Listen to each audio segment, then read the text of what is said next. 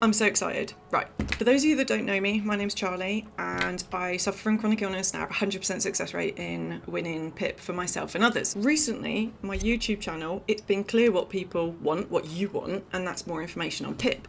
Today, I'm so excited about it. We're going through a tribunal submission appeal, and what is stunning, I'm so excited about this, what is stunning about this is I did not do this. What I'm about to show you, I did not do. So a gentleman has watched the tribunal submission vlog, I'll put a link. He and his carer then created the appeal pack. And the reason that they contacted me is because it was too big to upload. And the deadline was literally that day, so it was by chance we ended up linking that I happened to be on the emails. So we ended up linking, and I couldn't believe it. I could not believe how amazing it was. He's given permission, I've taken out all of his personal details, obviously, but he's given permission for me to share it with you, because if it wasn't for the guide, he wouldn't have been able to do the pack that he did, which again is stunning. So there is information on his conditions. And again, like when we go through it, it's I think stunning is going to be the key word of the day. It's amazing. There we go. Try and mix up my words a bit. Hang on. Pants checks. Oh. Oh. Okay. I know the background is bad because I'm in the middle of lost my home and I can't move into mine yet. But I know the background's crap, but I can't have my pants drying in the background. I just can't do it. I'll talk to you about incontinence, toilets, everything you like, but we cannot sit and you can't sit and have to look at my pants drying. That's crossing the line.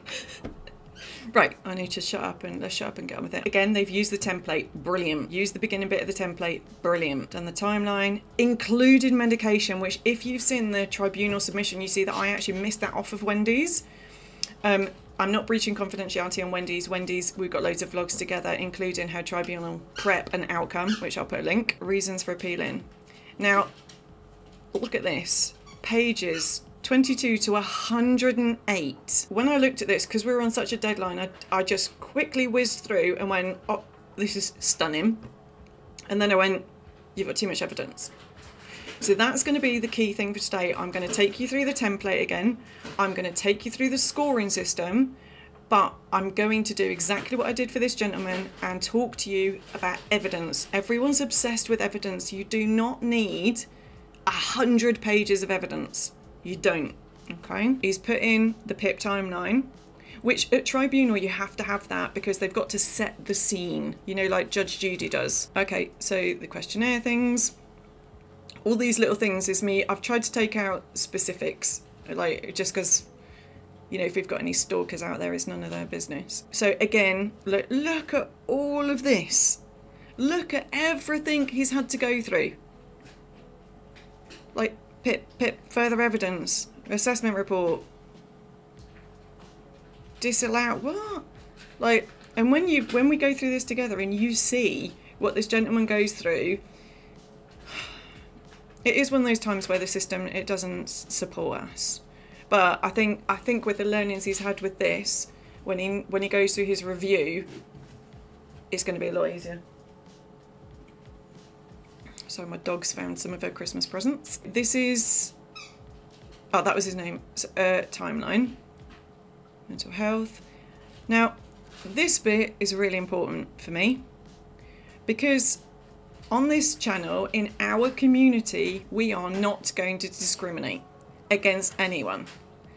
And an area where there are a lot of programs, not enough, but there are more programs to get people that have been to prison back into work. There's still so much discrimination. Everyone that I employed through that program, it was great. It was brilliant. People with disabilities that have also been to prison is like a double whammy of discrimination, isn't it? Trying to get a job. Like oh, it's so difficult. So I'm really, obviously, you know, I'm not encouraging people to go to prison, but we're not discriminating. So, and the events, obviously I wouldn't wish this on anyone, But the fact that he and his carer have documented that, this is really important. You know, this is a substantial event. Construction industry, you know, the detail he has in here is absolutely stunning. Then we've got another horrendous event in his life. Having someone pass away in your arms, I think we can all agree that's gonna, if you know, unless you're one of the rare sociopaths, that's going to impact you. More diagnosis. So then his conditions, right? So that just brilliant conditions. And don't worry if you're doing this and you don't have this level of events. You know, my events, I have severe psoriatic arthritis. I don't struggle with my mental health. Don't get me wrong, I do a lot. I put a lot of effort into CBT to prevent myself as much as possible from struggling with my mental health. But don't worry if in your case you don't have this level of events. It's not a problem. We're all unique, yeah? Great that he's self-aware enough to put all of these in. So this one is really simple. The doctors will have, so these conditions, the PIP, DWP will contact your doctor to check this. So, and that's their job, you know, their job is to cross-check. For me, if you look at the other PIP Tribunal Submission Guide that's about Wendy's, if you ask your GP for your GP records, don't ask them to bother doing you a letter because it's a waste of time and it costs you money and they're never good enough. Just get that, and then the evidence, those GP notes, let me just open Wednesday's. This is what Wendy got from the doctors. So she asked for a copy of her medical records and it shows active problems and significant past. That is brilliant evidence, which would confirm all of your conditions. But instead of obviously you saying it to PIP, it's a professional, independent doctor. This bit for me is my favourite, might be the wrong word, but you know, that's the word I'm going to use. This is my favourite bit because, for example, depression. One person can say they've got depression, but they're the equivalent of able-bodied. They go about their life, they go to work, they have a reasonably healthy diet. Off. Go and play. And they say they have depression. However, can you tell she's got energy? She can't go out for a normal walk because of being spayed. Then someone else can have, when they say they have depression, for them it's a gut-wrenching weight on them where they struggle to even get up off the sofa. So for me, this bit is where I truly learn about the individual. And that's what we've got to get across to PIP, because we're all individuals. You know, witnessing a murder, I never even, you know, I've witnessed a murder, but I don't suffer from PTSD. And reading this, I think the reason I don't is due to where I worked at the time and the support network I had around me. Again, we're all individuals. We all react differently to depression, to pain, to fatigue, to traumatic incidents we've experienced. So again, I know I've harped on a bit, but this is really important. Nightmares, understandably. And I think you can see from this individual, he's experienced trauma from childhood throughout his life. Flashbacks. I can't imagine what that's like. Having flashbacks 4 to 5 times a week. Fuck. Anxiety, I'm not surprised with all of this. Panic attacks 3 to 4 times a week. Can you imagine how exhausted this guy is? When you go through PIP, they tend to, and you say you suffer from anxiety, they ask you how it feels. This comment is brilliant. The carer that filled this in with this individual, like, high five, because I think the description, you can just imagine in your head what this gentleman's going through. That, I need to learn from that. Again, the comments here are so descriptive because we've read the above bit about what's caused the PTSD.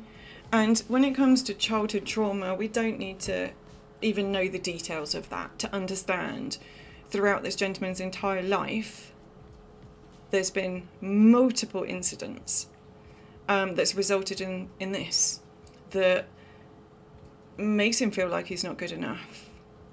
And this thought, which leads into this, and that's what's stunning about the way they've laid this out, is it builds up.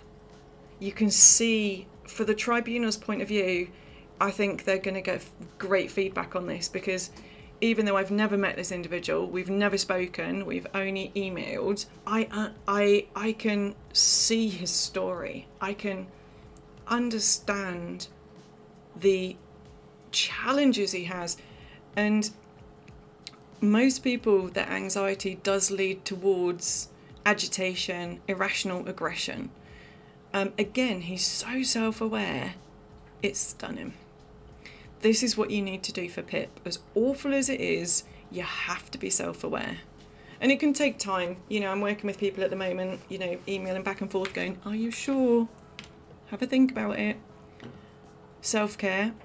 Yeah, his level of depression. Yeah. If he's feeling like, you know, why bother? There's going to be that challenge on getting up and getting dressed. Fatigue. Yep. Again, being open and honest about this. And I think we need to thank this gentleman. Like Wendy, the first person that shared her everything on YouTube. This gentleman having been brave enough to share this detail so that you, anyone that's watching this, that is going through this, can understand you are not alone. You are not alone. I'm really, really pleased that his attempts were unsuccessful. You know, because going through this, I can see that he's stubborn and doesn't want to be the way he is. He doesn't want to struggle with his mental health. He doesn't want to be restricted in that manner. You can see through the PIP stuff, he's a fighter. Blurred vision. See, the way this was described as well, if someone said to me, like, I've helped someone with blurred vision and I wasn't that specific.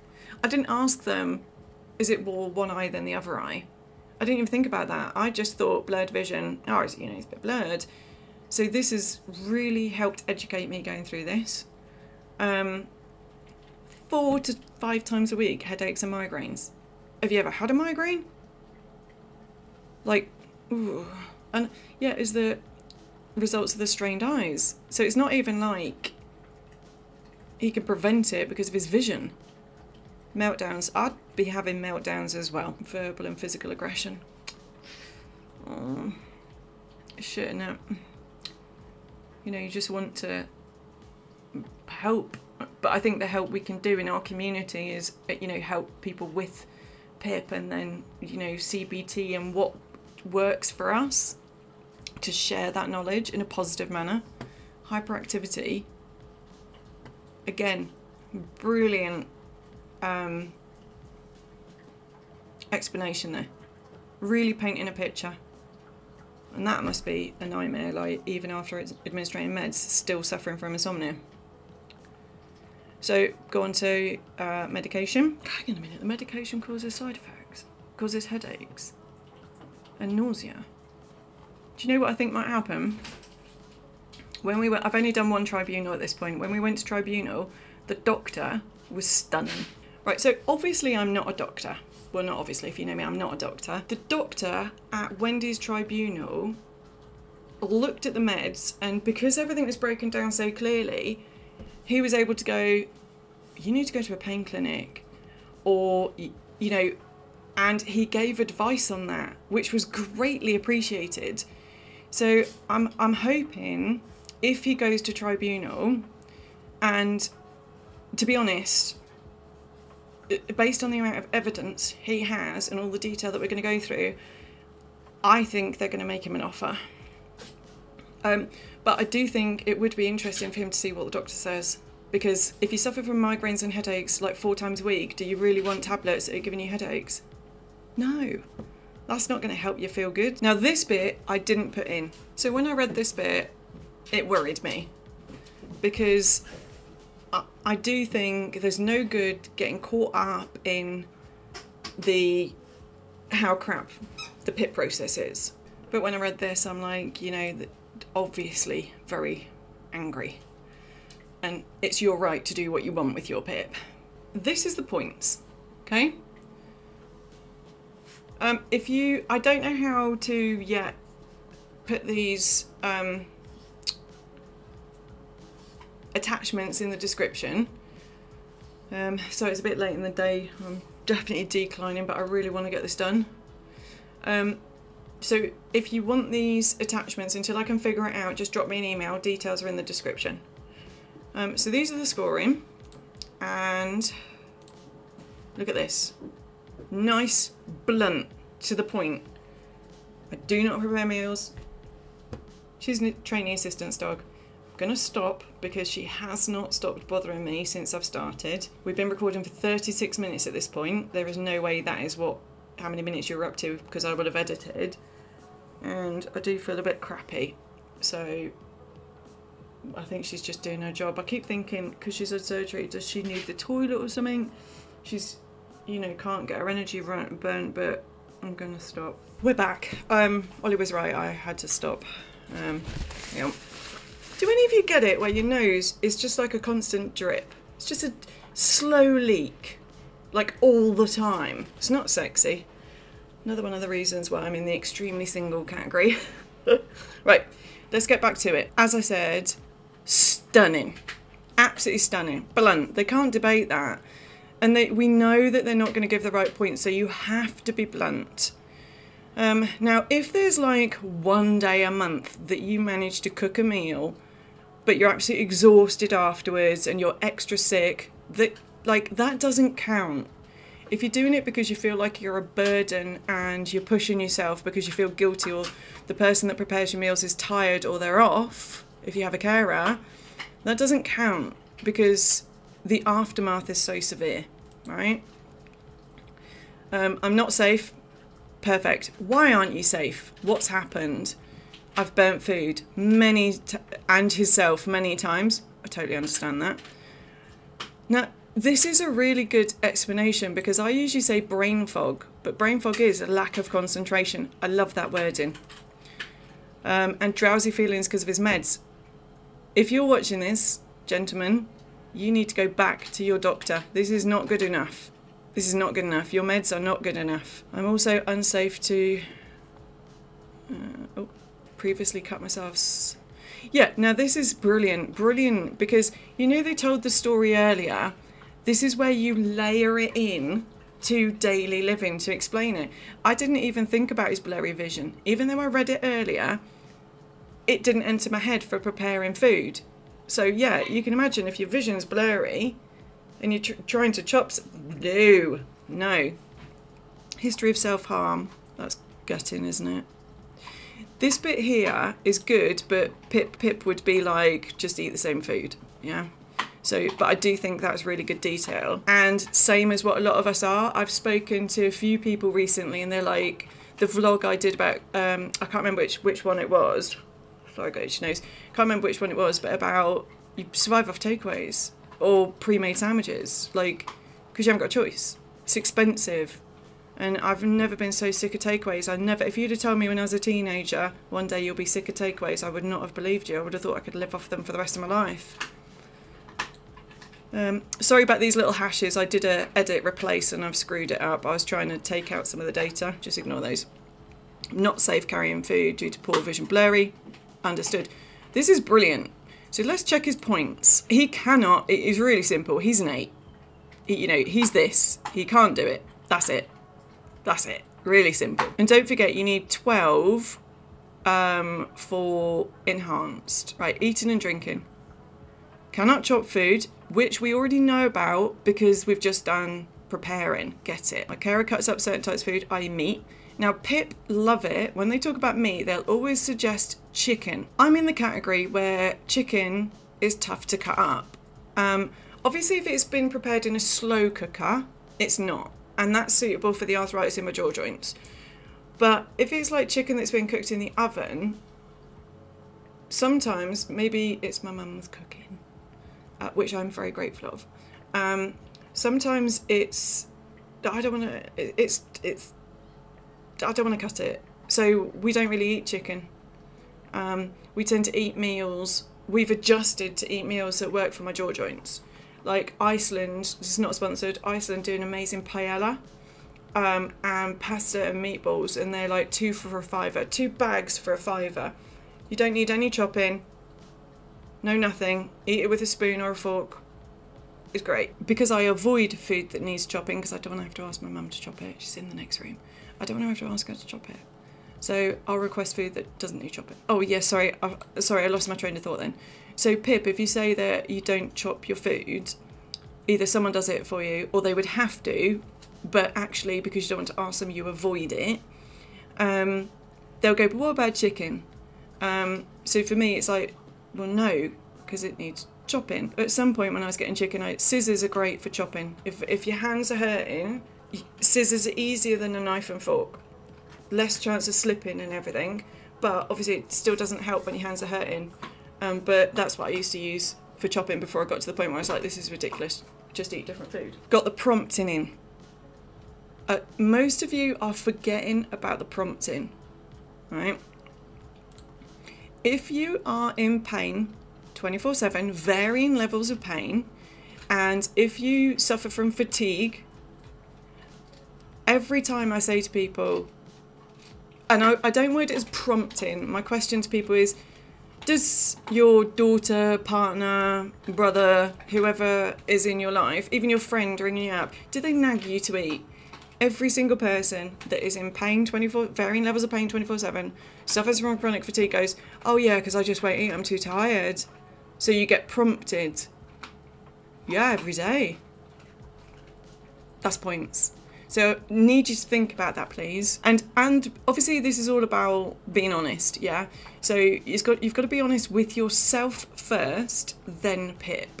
So if you didn't have the prompting, what would you eat? Would you just grab a packet of biscuits, sweets, and not bother with the meal because you haven't got the energy?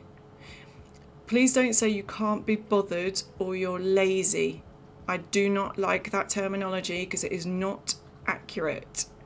Don't say that. If anyone says that to me when I'm talking to them or emailing or in your chat, I will tell you off. Even though on YouTube you're not supposed to be bossy with people, I will tell you off, because chronic illness, if you have chronic illness, it does not mean you're lazy or can't be bothered. You are ill. You're battling your illness 24/7. It's not that you're lazy, it's that you've already used all your energy. So please don't call yourself lazy or say you can't be bothered, okay? It's not good for your mental health. When you describe yourself like that, you're battering your soul. It's not acceptable. Lack of motivation. I love that wording. Lack of motivation due to side effects of medication, depression, and possible autism. I love how they've got in about the possible autism. But although I'm saying I love it, PIP will just ignore it, okay? So if I was doing this with someone, I wouldn't have even put that in. But again, what they've done here is stunning. Often suffer from lack of appetite due to low moods. Yeah. And like for those of us in pain, when your pain levels are a certain level, we're not eating. I've been known not to eat for days on end. The longest period being 2 weeks, almost 2 weeks. Now, with things like this, we know that the human can go without food, right? Obviously not without water. After 3 days, you're in real trouble. This is really severe. Like, as you're going through this with me, I think you can agree, this poor gentleman, this is severe. When I say poor gentleman, I do feel some sympathy, but what we need to do, we have no choice. We have no choice. We can't wish away our chronic illness, right? We have to wait for modern science to catch up with us. And I'm all for positive thinking, you know that. But we've got to adapt to our situations. We've got to do everything in our power to make the best of it and improve our quality of life.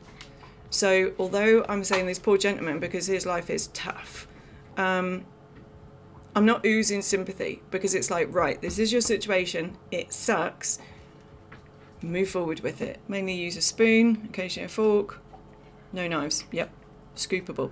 Right, let's check his points. Assistance for food to be cut up, 2 points. So this whole paragraph is 2 points. Oh, hang on a minute, no, we've got prompting in there. And this is linked to the prompting and prompting, right. So let's go back. Needs prompting, 4 points. And this is for tribunal, yeah? They have to give him those points. Like, they've got to give him those points. When you look at the detail in here, they need to give the 4 points. So 6 points. So already in the first 2 sections, he's got enhanced PIP. That's it, done. What I've discovered in PIP claims, assessments, mandatory reconsiderations, and tribunal is PIP they hate giving you the 4 points. They hate it. So what they tend to do is they'll spread the points. I think that when he wins his tribunal... Mum, I'm recording. Can you talk to the cats more quietly?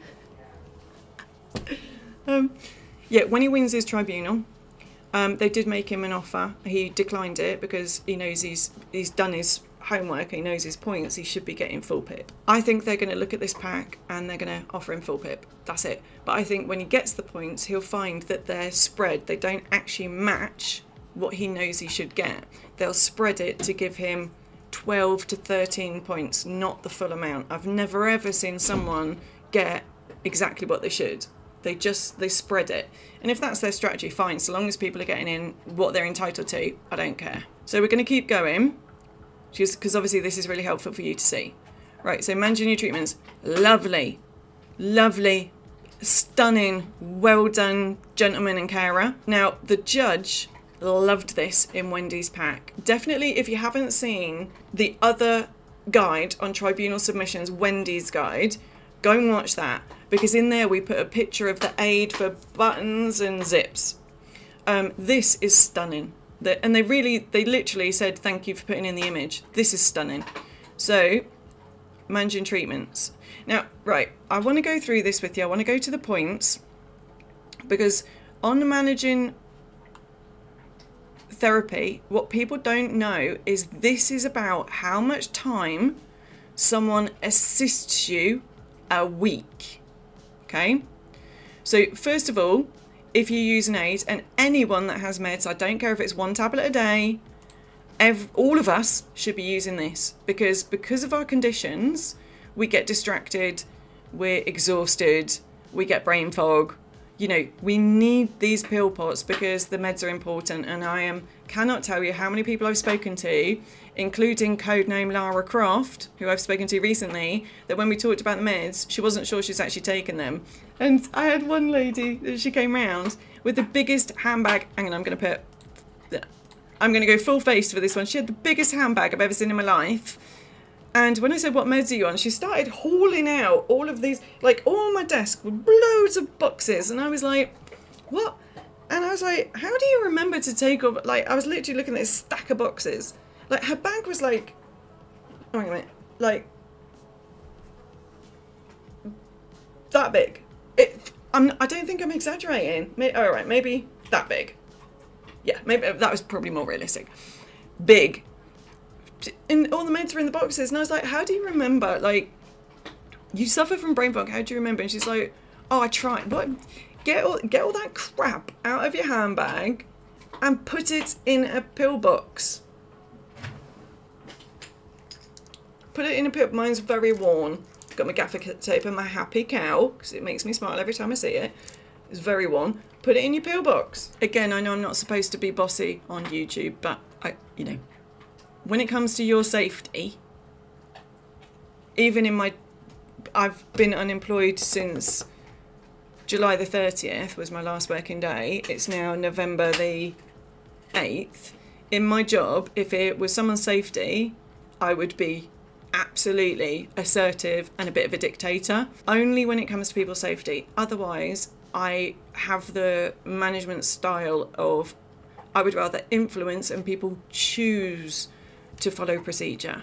But when it comes to your safety, no, I'm sorry. I'm going to go against the advice on YouTube and I'm going to be bossy. Right, let's crack on. Oh, it's so good. Right, hang on a minute, where are we? My carer administers my medication. Oh yeah, right. So don't forget, so he's got 1 point because of the pill pot, right? It's called a dosset, but it's just a word we don't use, so just say pill pot, right? For a lot of you, I'm actually all right with my med. No, us. See, look, denial. So difficult, isn't it? For us, we forget to take our meds. Oh, hang on a minute, right. We just need to talk about my denial. That is really bad. I'm literally spending time mentoring people like you watching this.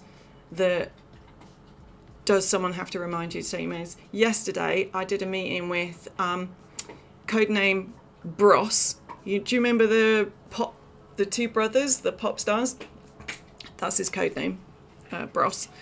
And we started our meeting. It was like a Zoom face-to-face. Like, how are you, you know, because we've obviously never met before. And when he said, are you all right? And if I've always been the type of person where if someone, doesn't matter if it's stranger, if they go, you're all right, if I've got a urine infection, they're going to find out. And you can see the horror on people's faces when they're like, and I'm like, oh, sorry, were you just being polite? Don't ask me how I am if you're not actually interested. Anyway, he asked me how I was. So I sat there and I thought about it. And I thought, oh, actually, I'm in a lot of pain. And I was like, I think I need to take some pain meds. I looked at the clock. I'm taking pain meds for over 5 hours. And I was so grateful that he asked me how I was and that we had that conversation because I hadn't taken my pain meds. Then it was quite good because then we got to bond over the fact of, yeah, because you get distracted. Because I'd been helping someone with their CV and I'd been replying to you guys chatting on YouTube. I just got into it and completely forgot and then didn't realise that I was declining, which, as I'm talking about it now, I can feel I'm declining. So, yeah, I haven't taken, my pain meds, I don't have to take them every 4 hours because if I feel all right, then, you know, I don't need to take them.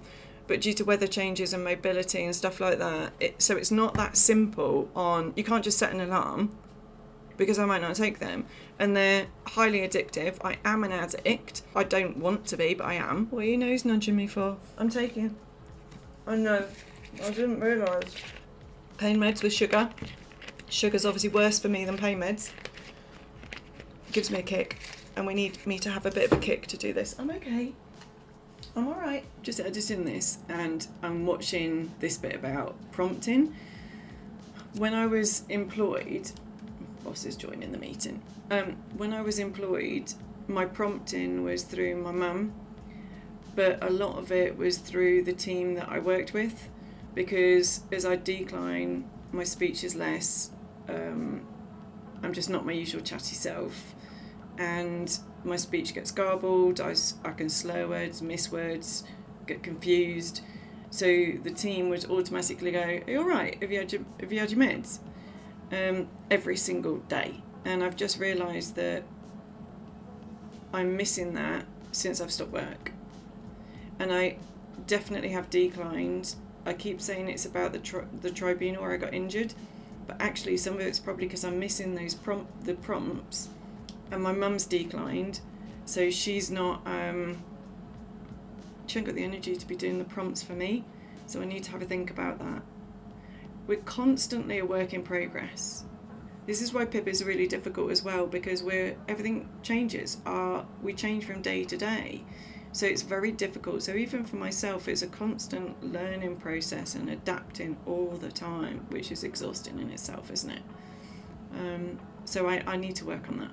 So the reason my carer has to do this is several suicide attempts. Fire overdose. Unable to read the dosage, okay. Right, so the carer checks his meds AM and PM, doesn't take long to do, about 5 to 10 minutes. She also orders and collects my prescriptions. She didn't, well, I'm saying she, but I don't know the gender of the carer.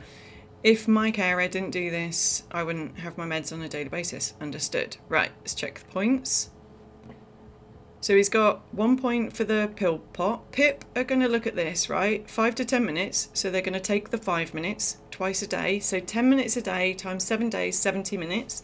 So that's 1 hour, 10 minutes. The first bit where you get points is if it takes no more than 3.5 hours. No more than 3.5 hours.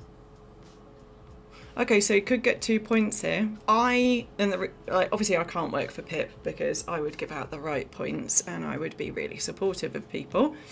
This bit here, I would include time on that to add into it. PIP probably won't, but based on the severity of this gentleman's case, he absolutely should get 3 points here. Let's move on to washing and bathing. Look, nice and blunt. Yeah, I cannot simply manage to wash or bath unaided. Really blunt, no debate. My carer prompts me, okay? Due to possible autism, they'll ignore that. Low moods and depression. Brilliant wording. My carer assists me getting in and out of the bath or shower. Why? Due to poor blurry vision. I struggle to see how far close it is. Have you had any incidents? Yes, I've slipped on multiple occasions. This paragraph, it is, I know stunning's like the word of the day, right? It's stunning. It literally matches exactly how PIP would ask the questions. Please tell me I'm recording this right. Yes. It tells the story. It's great. My carer is present at all times. Due to poor blurry vision. Due to my mental health, this leaves me extremely embarrassed that my carer has to assist me with this. Brilliant wording. Brilliant. None of us want people to assist us. None of us do. And this extremely embarrassed is the really polite way of saying it makes me feel like shit. Because it does, doesn't it? I think. But obviously, like, we can't word it like that in a PIP document. But that's how it makes me feel when I need assistance. I've been known to not wash or bathe for weeks due to low mood depression. Yeah. I think you can tell that I haven't read all this detail. So when I got this through, I happened by chance to log on later in the day because usually I'm in bed by about 1, and you know, unless I'm feeling really good or you know I'm trying to do something. So I happened to log on, and he was in a panic because he couldn't upload it because the file was too big. So when I opened it, I was so shocked, like when I saw that the format, and I was like, oh my god, it's my format. Yeah, it's helped. I was so happy. So I sort of flicked through it and saw points. Oh, this is brilliant. Oh, there's a picture in it, right? Then I got to just help him make it smaller, right, so that he can upload it. I am reading some of this for the first time with you today, and I think you can tell from the types of guides that I'm doing is I want them to be real examples of real people that I would keep uploading, because we all feel slightly different, don't we? We all respond slightly differently to things. So even if you've got the same condition, it doesn't mean that your life matches that other person. So, you know, the more that I help, hopefully we'll get more people that are willing to share their information, like this gentleman and Wendy started the ball rolling. Then, you know, we can see how it goes. Right. Oh, sorry, not see how it goes. It can help you. And especially for this gentleman, he, like, obviously my priority was help him get his stuff uploaded. And then later on I thought, do you know what? I am going to ask him if I can use it because it's so good. Obviously I layered it in with, you don't have to, it's not a problem. I'll help you even if you don't want to. It's totally your choice. And he was like, of course you can. You know, I trust you to take out my name and those details. And I was like, brilliant. Because he explained he wouldn't have been able to do such a stunning submission if I hadn't have shared Wendy's. So it's, you know, we're supporting each other. But I am reading it for the first time. Now, gentlemen, if you're watching this and getting in a bath makes you feel anxious and at risk of panic attacks, don't have a bath. Having a bath and a shower every day is absolutely a Western culture. right? I've spent a lot of time in Africa, and millions of people, probably the majority of the world, is not bathing and showering every day because they don't have access to water in that manner, and they certainly wouldn't waste water like what we do on showering and bathing every day. I have a bath maybe once every 6 months because it's exhausting, it's dangerous, slip, try getting dressed, like, well, obviously you know, trying to get your clothes on after you've had a bath when they stick, like, it's more exhausting and it's high risk of falls. So I literally wash at the sink, top and tail. That's we can maintain our personal hygiene the same as millions of other people just by doing that. Don't get me wrong, it is lovely having a bath. So nice having a soak, and you know, it's great. But if it's creating anxiety for you, don't do it. Just have a wash. You can be part of team top and tail, you know. We might have to think up a better team name for it. Yeah, I would have extremely poor hygiene. Yeah, okay, so let's have a look at the points. So we've got assistance getting in and out, prompting, needs assistance to be able to get in and out, 3 points, supervisional prompting, 2.5 points. Like, again, you only need 12 points to get enhanced. I'm not totting all this up because I'm really crap at maths. I mean, really crap. But we already know he's way over enhanced. Yeah, right. Dressing and undressing. So we've got prompting, which I think we all knew that was going to be in here. And assist me due to the vision, because we already know that he struggles with the eyesight on the distances because of getting into the bath, so we know that already. The possible autism, we're going to ignore that because Pip would. A self-harm via hanging using his belt. Blimey, Sarah, if you're watching this, you've tried many different ways to take your own life. We want you with us, not gone. I've been known to go weeks without getting dressed, changing clothes due to severe lows of it. I know this isn't about the submission pack and that's why you're watching this, but I just want to show you something. Right, on one of these calendars, I have one I have to inject because I forget. On one of these calendars, when I was so sick that I couldn't get dressed, I was bedridden for months, and I just physically didn't have the energy to get dressed, and it was affecting me. I was too sick to worry about it. You know, when you're so sick, you just don't worry about anything because you're in pure survival mode. I was in survival mode for a long time. But when I started to come out of it, to boost my mental health, I would give myself certain colour ticks every day if I got dressed. If I managed to get dressed, if I managed to wash. Just only pick 2 things. Just 2 things. And I give myself ticks.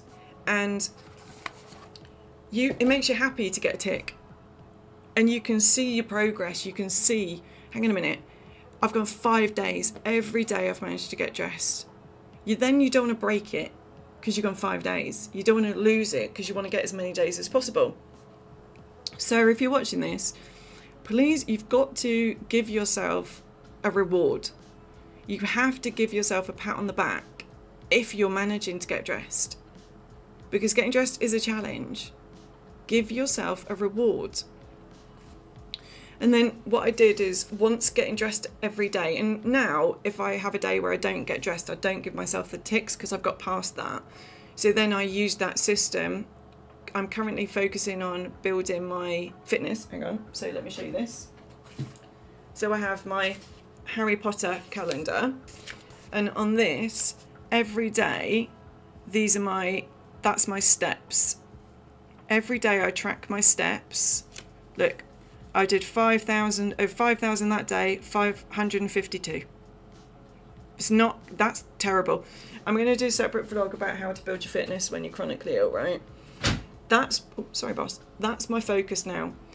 This system works, and it's like CBT. It works. Sir, you have to give yourself a pat on the back for what you achieve. I bet you never give yourself credit when you achieve something. And that isn't just to the gentleman whose submission pack this is. That's to all of you watching. Wendy, as humans, we're shit. We're shit at giving ourselves a pat on the back when we do good. Give yourselves a pat on the back. Give yourself a visual on your calendar. A visual, I did it that day. Because we are battling chronic illness. We're trying to live our lives. We're trying to not be a burden. We've got to be more positive with ourselves. Sir, I'd like a photo of you giving yourself recognition. Email me. I'll chase you. You don't have to. This bit, now, oh, I wasn't sharing the screen, right? I'm being really picky. I'm being really, really picky about this because obviously this is a tutorial. This is, you know, I'm trying to share knowledge. But again, this submission pack is stunning. Stunning. I am 100% confident he will win his PIP. It is stunning. I am worried for him that going to a tribunal is too much for him. And I honestly think that the judge will read that and go, well, they better go, actually, we're not bringing this individual in. This is too much. Clearly, you're entitled to it. I'm like James Bond. James Bond baddie. Yeah, just stroking my cat. It wasn't relevant, was it? I'll blame it on brain fog. What were we doing? Right. All he's got in here is prompting. My carer will prompt me to dress, undress, and assist me in doing so. Now look at the points. Prompting, 2 points. Needs assistance, dress or undress lower body. They haven't specified, is it upper body or lower body? Right? And again, we know that this gentleman is already, before we've got to this, he is already on enhanced PIP. So it doesn't really matter. And again, we know that PIP won't give the actual accurate points, okay? So he's got 2 points and either another 2 or 4, okay? So they'll probably just average that out, but be specific. So based on what we know of this gentleman, what do you think, where do you think the carer has to assist him? Is it upper body or lower body? I think it's lower body because of his vision, yeah? Because of his vision, because of stepping into the bar. So I think his vision with his legs being the furthest point away. I think with arms, it's here, so he could put it on. I think it's lower body. So if we'd have put that in, the lower body is 2 points. So he would have got 4 points. And again, we know he's already got it, right? Now, hang on a minute. Now, did you spot it? What did we do? They skipped this one. So we went from washing and bathing, and then I scrolled down and I was like, oh, we're not on toilet. We went straight to washing and dressing. So it could be that they gave him the right points for it. So yeah, we've gone from washing and dressing to straight to, hang on a minute. We've gone from washing and bathing to dressing and undressing. We've skipped toilet. Let's check what the next one is. Communicating. Dressing, undressing, communicate. We're back on track. My gut feel is, do you remember what they wrote about the supervision when bathing? I think that either he got the right points, and I don't know the answer, and I'm not asking the question. He either got the right points or it just messed with his head too much to document about toileting. And that's fine. I understand. I support that. He has absolutely enough points in all the other areas to not need to discuss that if he does not want to. Right, communication. We already know. Like, I don't think, if you've watched this all the way through, we know he doesn't find communication easy. So again, we're going to ignore that. Due to anxiety, yes. My carer speaks on my behalf. Yep. Causes me to have an anxiety attack, nausea, sweating, struggling to speak, stuttering, getting words mixed up. regulated, resulting in meltdowns. Look, I cannot maintain eye contact. So that's definitely why they're linking in the possible autism, because that's a clear sign, isn't it? To avoid interaction with others. So if you're watching this, there is a community right here that supports you. I am your battle buddy. If you need me to help you, just message me. If you don't know what a battle buddy is, please watch that. It's really important. You need them. We need them. Become very paranoid and overwhelmed. Yep. And always see others as a threat to myself. I've been known to lock myself away and not communicate for days to weeks on end. Okay, so let's check the points. Now, honestly, this is the first time that I've met someone that scores on this. So it's quite interesting for me to try and figure it out. Needs communication support. So for him, it's not complex, it's communication support, blunt, yeah? And understand, see, actually this isn't, see the way I read this, in my head, I feel like it's someone that's had a stroke. When they've had a stroke and it's severe enough that they need someone to go through it and they cannot speak. Obviously there's loads of examples of what this is for, but with him, like, how would we score it? Needs communication support, complex. It's not just complex, it is everything. And it's not that he doesn't understand it, but say for example, he's in a crowd, there's no way he's going to be focusing on basic verbal information, because he's going to be, like what he says here, he's going to be so paranoid, he's going to be overwhelmed, his anxiety, he's going to be having all of the symptoms of nausea and everything else, that he's not going to be taking in the basic information. So I think he's got to be an 8, because he can express, but not in certain situations or during a meltdown. So I think he's, I think he should be an 8. Honestly, it doesn't actually matter, because again, we know he's got well over the points, and PIP don't give you the right points anyway. So we're not going to find out how they score this correctly, because they probably won't. So let's move on. Most of you watching this, you will score 0, especially if you use any of my templates or you're watching these guides. If you can talk and answer a question, you get no points in this. PIP are brutal about it. And I mean any question. Doesn't matter if you have a panic attack on the phone or in front of them. If you've answered a question, you're no points. So whoever you are watching this, do not rely on getting points in this section. Even if you have a child that is extremely autistic, if they answer basic questions, they're not going to get any points.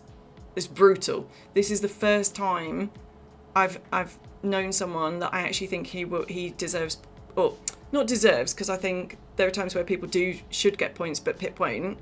I think he will score. Reading. Oh, do you know what?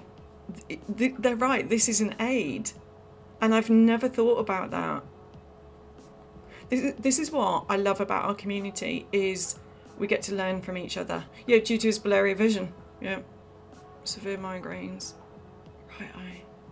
I have a question. So, if you're watching this, now this is just me, Charlie, asking a question, not PIP, right? Your right eye is the one that is blurred, right? That's blurred and it causes you migraines. So, why don't you wear an eye patch? Just use your left eye. If your left eye isn't blurred, prevent your migraines and wear an eye patch. I'm trying to think it through. Right eye, blurred, causes migraines. Just stick an eye patch on. Use your left eye. Get a cool eye patch. If you're thinking, I don't want to wear an eye patch, Charlie, here's your choice. Migraines 3 or 4 times a week. Migraines. Come on, anyone that's had a migraine would do anything to not have them. Or prevent the migraines by wearing an eye patch. I'd wear an eye patch. You don't have to wear it when you go out if you're embarrassed about it, but if it's going to help you because your vision isn't blurry, because that must be awful, just give your right eye a rest. Stick an eye patch on. Don't wear it all the time. you know, but give yourself a break. I have to say that sometimes when I come up with suggestions like this, it makes people very angry. Like, there was one lady who dreaded going to bed, cried every single day, couldn't get up the stairs. Every single day, she'd dread it all day. And then she would have to sit at least twice on the stairs to get upstairs. So I was like, move the bed downstairs. Why would you put yourself through that? You know, her mental health was severely impacted by this. And I think British people, we're very stuck in our ways. Before I had a bungalow, I lived in a property with stairs, bedrooms upstairs. I'd finally get up the stairs and then I'd be like, oh, I forgot my drink. I couldn't get back down. No. So I moved the bed downstairs, changed my life. It's much better. We have to adapt. But when I suggested that to her, you'd have thought, I mean, as far as she was concerned, I was the biggest bitch on the planet. And I'm not exaggerating. She was absolutely disgusted with me at how dare I suggest that she moves the bed downstairs. I didn't expect that level of anger. And I don't see it as giving up, I see it as adapting. Not giving up, you're adapting, you're improving your quality of life. That's what we have to do. So, Sarah, if you are watching this and you're feeling very angry at me for suggesting an eye patch, I'm sorry, but I do think we should work as a team and try and come up with ideas to how can we improve our quality of life. Let's check the points. Needs to use an aid, 2 points. I think they're just going to give him 2 points. Worsens as the day goes on. That's really important. For lots of us, we decline. My terminology is decline as the day goes on. Worsens as the day goes on. Make sure you get that in your claims. Reads and relays any instructions for me. Let's have a look. I don't think he's going to get more than 2 points for this. Maybe for Actually, hang a minute. They haven't got it in here, have they? Am I missing it? Like, they haven't got it in here of someone reads it to me, relays the information, because that should be in there. Yeah, this doesn't meet the requirements. And there are so many people that, like, you know, when you get the 44-page document, there are so many people that if I didn't go through it with them, or so many people that don't apply because it's too much, they need someone to go through it and relay it for them. So I think this is missing something here. So I think they're just given 2 points. But again, we know he's way, way over the points. Brilliant putting that in there. Really helpful for the judge, disability specialist and the doctor. Mixing with other people. Before reading this, we know it's going to be bad. Oh, sir. Extremely anxious and paranoid when mixing with people. Oh, dysregulated. I had to Google that word. Yeah, I had to Google it. When I talk to you, I do have to Google a lot of what people say to me. Often leads to meltdowns, which pose a threat to myself and others around me. Right, this bit here. Now, if when you get anxious, it can result in anger, which I've discovered since doing this PIP. I thought if people said they suffered from anxiety, I thought it meant like heart starts beating faster, breathing changes, like want to get away, like fight or flight. And I only really considered flight. But what I've learned through working with people on PIP is actually the majority of people that get anxious, it very quickly, if forced into the situation or if they cannot get away, anger is just below the surface. So if if you're in a situation that you do not want to be in and you can't get away quick enough, that it results in anger, and that then becomes shouting, aggression, and you have thrown things, that seems to be a common thing as well, that things will get thrown. You need to put that in there. You need to give the example of the awful experience that you've had, so you know, and PIP can understand what distress it can cause you and others. If your behaviour is at risk of negatively impacting others, it's different in the scoring system. So I know that, and I also think if you've experienced that, it makes you even more anxious because you obviously don't want to do it. So it makes you even, your anxiety kicks in quicker because you don't want to start shouting and throwing things. So you avoid it even more. Let's go back to what they wrote. Aggressive outbursts which pose a threat to myself and others around me. There needs to be the example of what has happened. I've had someone that threw a broom, someone threw a laptop, a tablet, often become very detached. I think we can agree he's going to be diagnosed with autism. I know I'm not a doctor, but it's really interesting the way they've put it in there. Scared and vulnerable if I have to mix with others. Understandable. If I didn't have the care with me, I wouldn't ever mix with others. Yep, understandable. I'm embarrassed that I can't easily mix with other people. Mixing with people is scary, especially if you have chronic illness.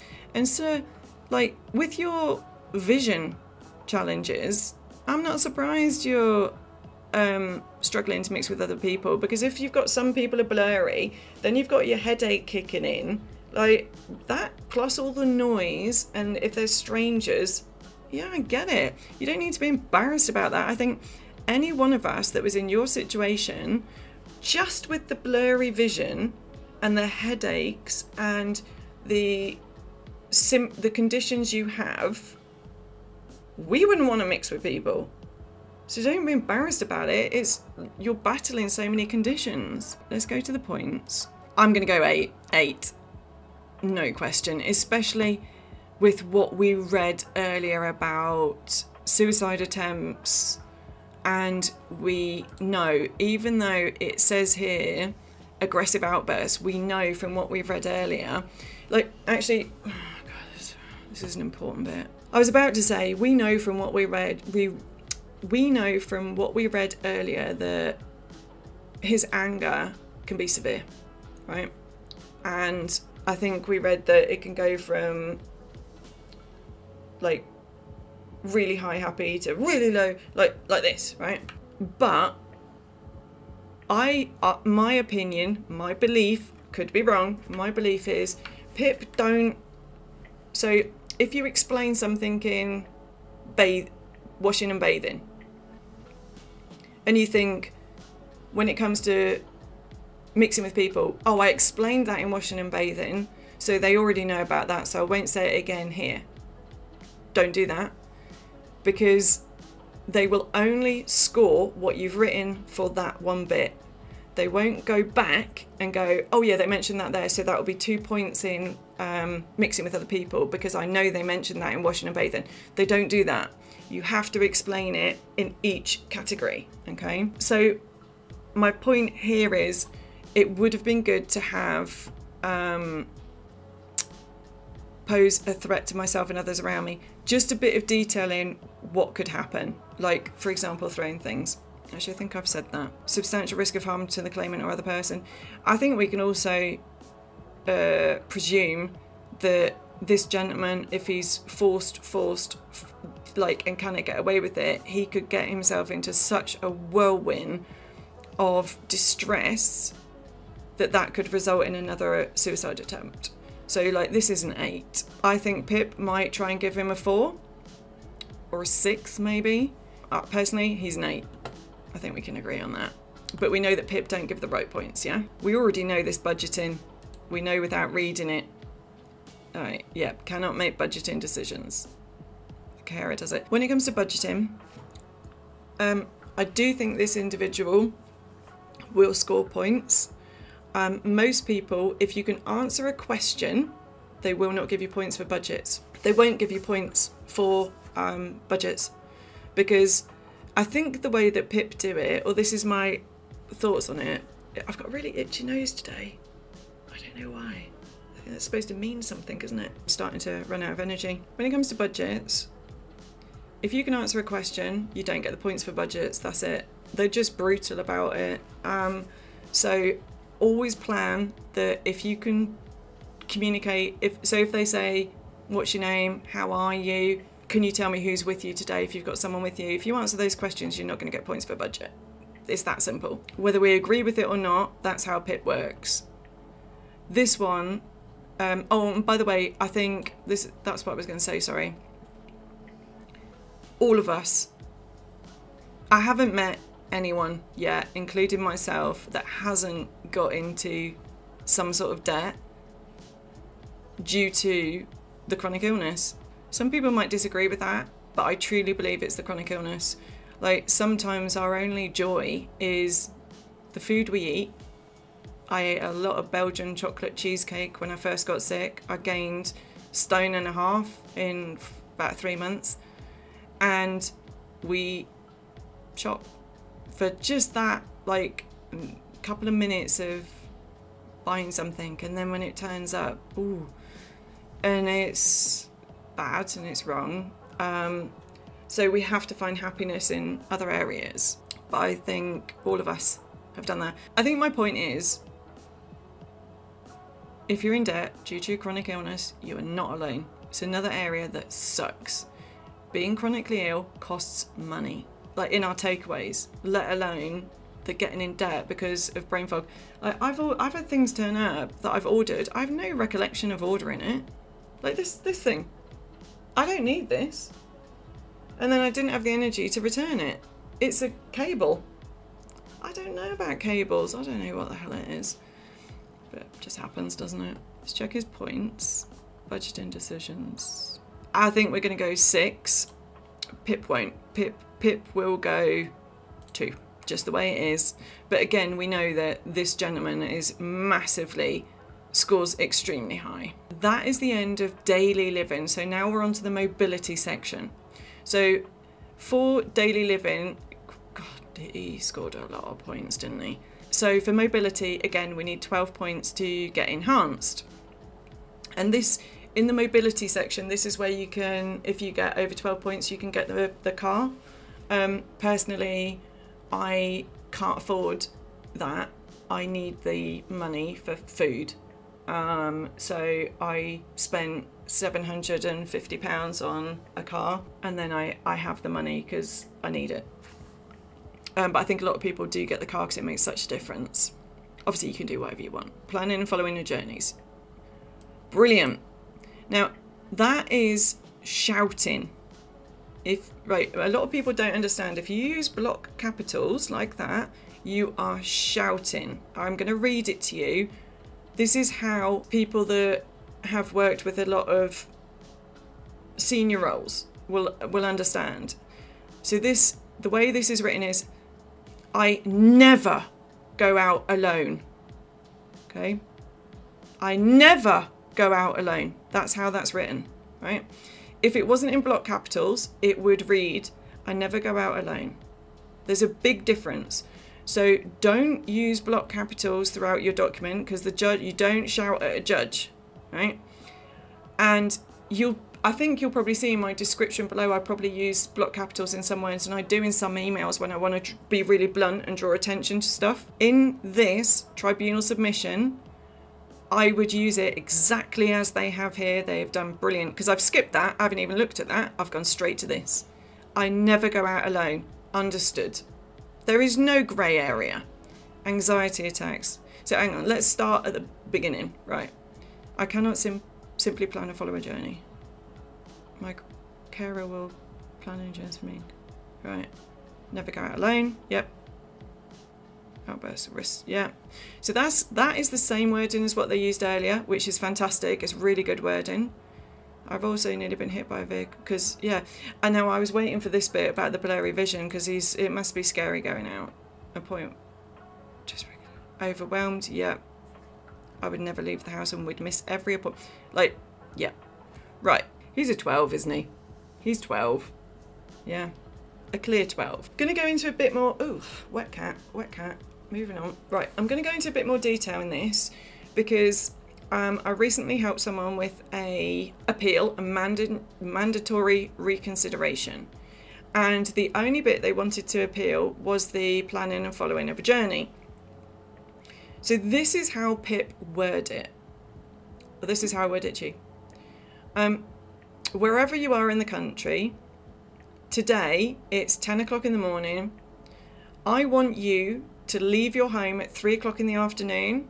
I want you to use public transport, and you have to travel to Wick in Scotland.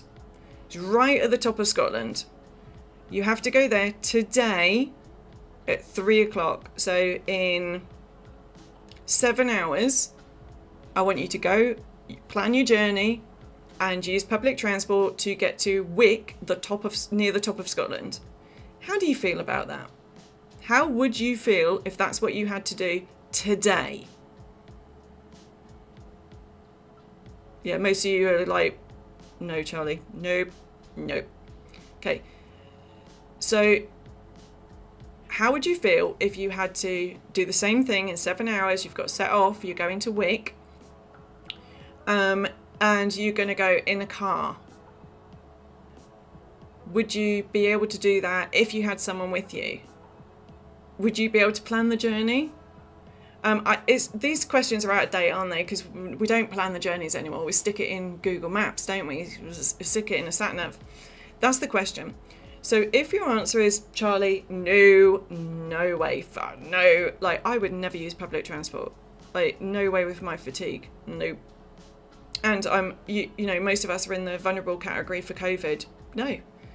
Again, chronic illness is expensive. You know, I get if my car isn't working, I get taxi. Or I won't go out, to be honest. Then what PIP will say, so if you go no, then what PIP will say, and I've heard this in every assessment I've done with people. Say, for example, you had a hospital appointment for a scan at a hospital that you've not been to before, and it's like 45 minutes away from home. How would you get there? Let's go to the answers. The points. It's like the answers, isn't it? Because this is what we need to see what we fit into. So let's go with we've got a hospital appointment, which we're going to try and get to. It's about 45 minutes away, somewhere we've never been, right? So for me, 45 minutes away, I could plan it because I'd stick it in Google Maps. So we don't get that. I'd have someone with me. I'd definitely have someone with me because of the walking distances. If it's 45 minutes away, I would not drive myself, because 45 minutes, because then obviously I've got to get home. So no. And I'd be worried about the walking distances. So whatever walking there is at the hospital, and they never keep us near to the entrance, do they? I don't end up kicking off or anything like that, so I don't fit in that category. I'd have to have someone with me. Ollie's not qualified yet, so we don't get these points. So I would have someone else with me. So you need to figure out which one you go into, yeah? But this gentleman is a 12. Okay, the final bit, moving around. My current off doesn't guide me, poor blur vision. We're getting run over and not coping with mixing other people, yeah. Right, okay, now, shit. This is why I'm saying shit. So he's 12 points there. You need 12 points, right? He must be at 12 points there. But we know they'll try and undercut it. But moving around, it's about the mobility. It's about how far you can walk, right? And look at his answer. There's nothing in there about the distance. Nothing at all about the distance. He's not going to get points. This is no points. Because he's not covered these bits. He is aided, but if he's aided, he's always got the blurry vision, but he can keep going. Forget about the mixing with other people. That's not what this question is. This is purely mobility. He doesn't get any points because this is the mobility section. It's only based on 2 questions. He needs that 12 points there to get enhanced PIP, which we know he is absolutely 12 points. And then he's 0 in this section. And you know what? These 2 have been so good at doing this bit, they would have checked the points. And I think they know that. Even though they disagree with it, no, he's no points because he can keep going so long as he's aided. No points on that. I don't know why I'm shocked, because we're at the finals, we're at the last question, but they better give him the right points on this one. I'm sure they will.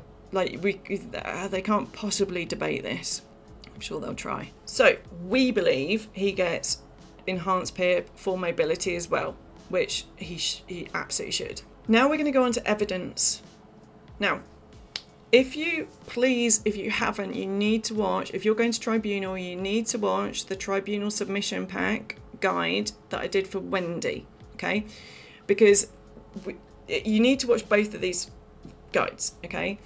Now, I'm going to be really blunt with you, and you need to trust me, right? Got to trust me. Well, you don't have to. You can do whatever you want, right? It's your choice. It is your tribunal. You do whatever you want. But I promise I am right. Can you see this bit here? 111 pages. You know what I was saying earlier about block capital letters? 111 pages. 111 pages. There's too much. It's too much. It's way too much evidence. This is what everyone seems to do. Everyone does seem to be... I'm not talking about this gentleman right now. What I see on PIP chat groups is it's like a competition for who's got the most conditions. Who's got the most conditions? And I'm like, I have one. I'm not counting the psoriasis because now I've got treatment, so you can't see it. It's just beneath the surface. I have psoriatic arthritis. I have one condition and I get PIP. It doesn't matter. Someone else could have 20 conditions, but their quality of life is better than mine. Their daily living is less impacted than mine. It's not about the number of conditions. It's not about the number of meds you're on. And it is not about 50 million pieces of evidence. All right? We've got to make it as easy as possible for the judge, the doctor, and the specialist. It was quite easy once I realised how many pages it was quite easy for me to go, hang on a minute, I can get this down. Right, evidence. Look at all this.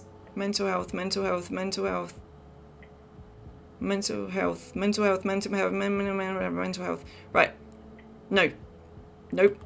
You do not need this much evidence. This is the only piece of evidence regarding meds that I'm going to show you because it's got doctors' names on, which we're obviously not including.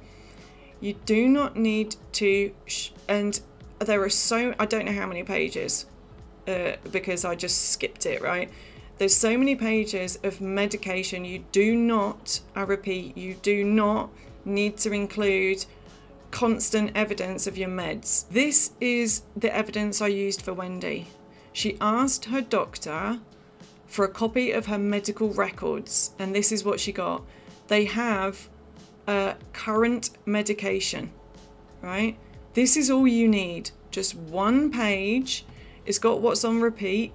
That's it. Just one page of evidence on meds. I'm not going to show this on screen because it's a nightmare to take out all the addresses and everything. And if you go to Wendy's the Tribunal Submission Pack, I'll put the link again there. I do show examples with that. I cut all of that. So he has got a letter about evidence showing trauma therapy. Brilliant evidence. He's also got a letter that states that they discharged him from the service, but for psychological therapies, and they have reopened his case. Brilliant. Brilliant evidence. He's got letters confirming, like, what is this for? A nurse-led clinic for mental health, adult mental health. Brilliant evidence. But there's many of them. You don't need to keep including them. Right, for those of you that that think that letters from your parents, partners, friends will help, don't bother. It doesn't help. Anyone watch Judge Judy? My mum loves Judge Judy, so we tend to watch her while we're eating.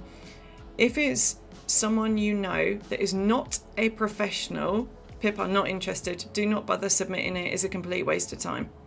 If your friends, family, loved ones care for you at all, they're gonna write what you want. Yeah, doesn't count, don't include it. He's got evidence for the alcohol dependency. Fantastic evidence. Really important. Do not forget, for every piece of evidence, when you take photographs of something, you have to include the date. They have to see the date of the letter or whatever evidence it is, the date of the letter, and your name needs to be on there. You can't write it on, it has to be on that piece of evidence. Actually, that's not true, because on Wendy's, she had a photo of her spine from the MRI and I hand wrote her details on.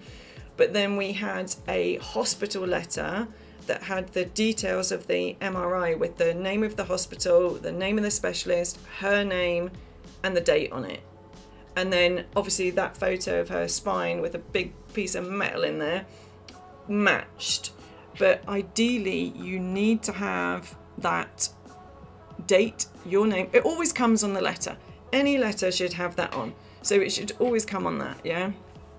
But make sure you include it in the photo, otherwise it won't be counted. Right, he's also got where he's requested letters. You know where you have to pay for letters from doctors?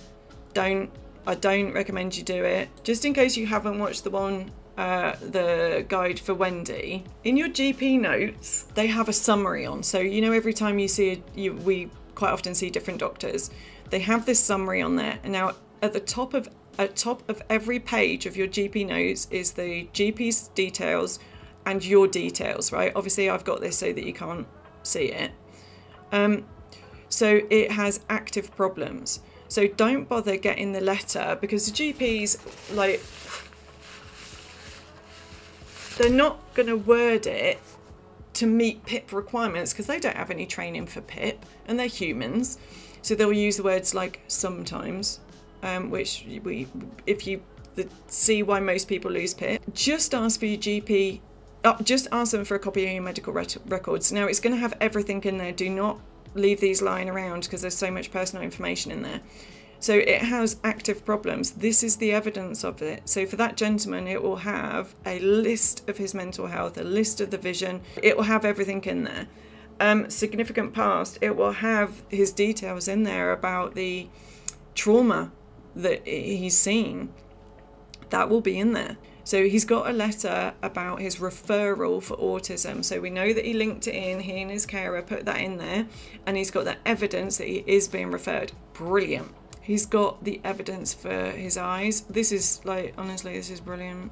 I'm going to stop looking at his evidence, okay? Because, you know, what I want you to do, hang on, let me go back. All you need to do is, for your conditions, is show that it's true. That's it, okay? That's it, really. That's it that you require in the evidence. You don't have to be so extreme in what you submit, because there's a lot of misinformation out here on social media, and so much of it is just BS. You don't need to include 50 million pages of when you got your meds. You just don't. The challenge of PIP is you have to be able to communicate the impact to your daily living and your mobility. That's what you have to do. You don't have to prove constantly that you take, like, I don't have to prove constantly that I take tramadol. I don't. It's in my GP notes. That's it. I didn't even include evidence.